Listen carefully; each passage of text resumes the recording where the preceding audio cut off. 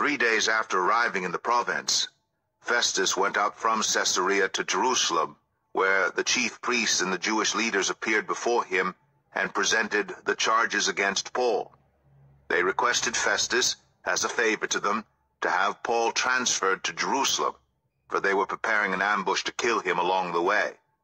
Festus answered, "Paul is being held at Caesarea, and I myself am going there soon.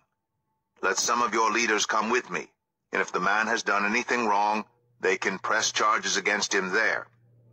After spending 8 or 10 days with them, Festus went down to Caesarea. The next day he convened the court and ordered that Paul be brought before him. When Paul came in, the Jews who had come down from Jerusalem stood around him. They brought many serious charges against him, but they could not prove them. Then Paul made his defense. "I have done nothing wrong against the Jewish law, or against the temple, or against Caesar." Festus, wishing to do the Jews a favor, said to Paul, "Are you willing to go up to Jerusalem and stand trial before me there on these charges?" Paul answered, "I am now standing before Caesar's court, where I ought to be tried. I have not done any wrong to the Jews, as you yourself know very well. If, however, I am guilty of doing anything deserving death, I do not refuse to die. But if the charges brought against me by these Jews are not true, no one has the right to hand me over to them. I appeal to Caesar."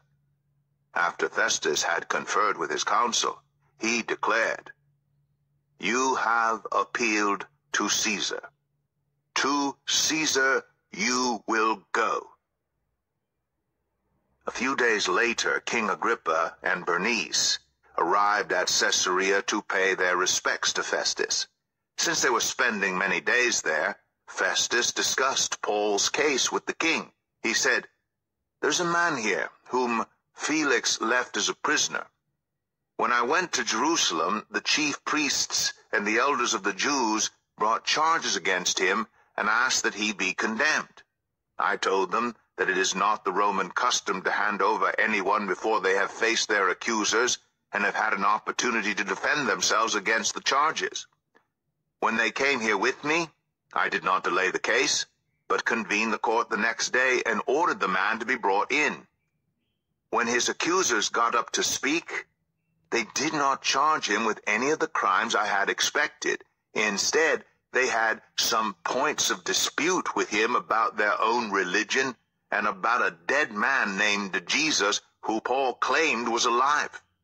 I was at a loss on how to investigate such matters, so I asked if he would be willing to go to Jerusalem and stand trial there on these charges.